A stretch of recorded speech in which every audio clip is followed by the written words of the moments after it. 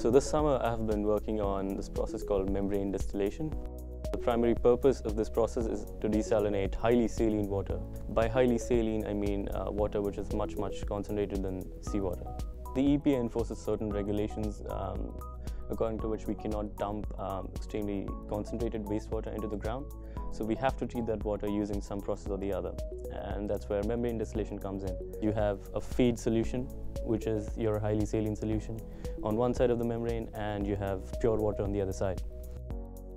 There is a possibility of salts crystallizing on the surface of the membrane. To counter this problem, what we do is we add dispersing agents called anti-scalants. So we found that there was a significant reduction in the liquid entry pressure with the addition of anti-scalants in the system.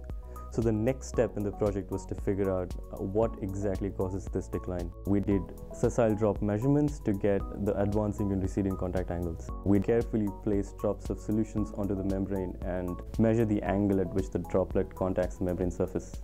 The major motivation for doing what I'm doing right now is because of the first-hand experience that I had in India. People do not have access to clean water. I want to focus on small-scale water treatment processes which could be deployed in certain rural areas, which would give people access to potable and clean water.